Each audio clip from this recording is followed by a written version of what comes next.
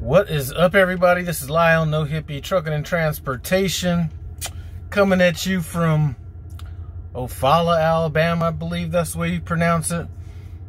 Things kind of changed from my last load. I was supposed to be taking a load up to Shelbyville, Indiana, but my fleet manager put me on a load going down to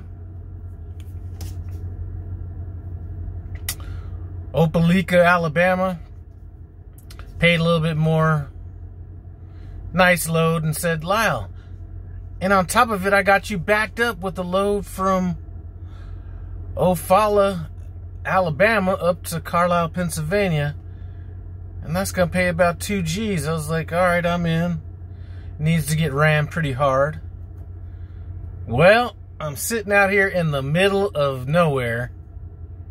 They say they don't have the load or any load going to Carlisle, Pennsylvania, or Pennsylvania at all. And they don't open back up till Monday. So I heard the dreaded words that you never want to hear. Let me get with sales.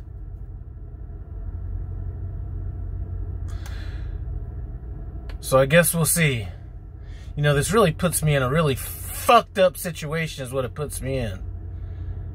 I mean, there's plenty of places to park in Alabama in the cut.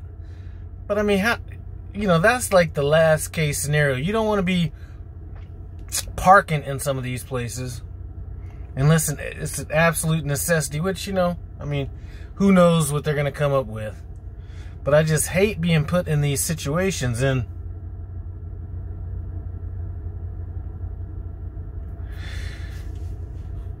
like I said, if you plan on getting into trucking, it's just these little things right here. And like I said, I'm not even mad about it. It just irritates the absolute shit out of me that, you know, maybe it's not even what happened. Like,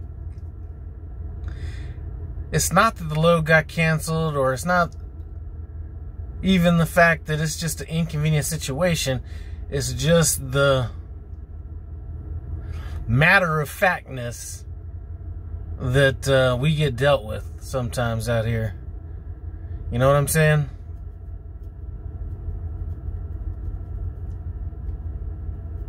Well, this weather looks like it's about to get real bad up in here. So anyway, I guess we'll see. I don't know. There's no real truck stops anywhere near here. And everything that is near here, looking at Trucker Path, is saying that it's all full. I did see some places in the cut. Like I said, not always going to be the first option. But that's life, I guess. Anyway,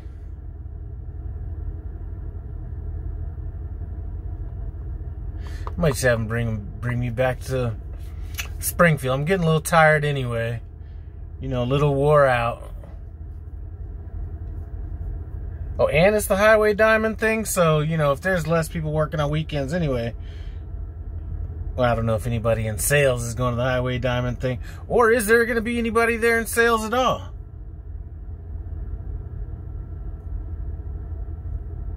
I don't know. Anyway, we will get through this, but these are the type of things that you have to deal with. And these are the type of things, like I said, it's not necessarily that I'm having to deal with it. It's just,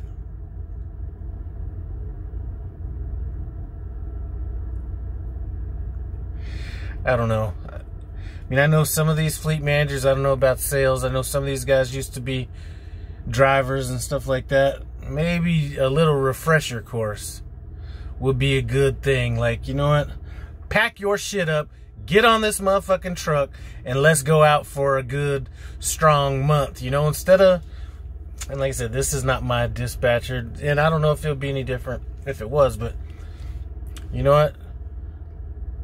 Get them dispatchers, pack your shit up, head out on this truck, and we'll get it in for a month, so you know you can see how these little things that don't seem to be little, or some of these things that we think are issues, which don't seem like, you know, big issues, are big issues. But anyway, I'm about to just come back here and relax and wait this out.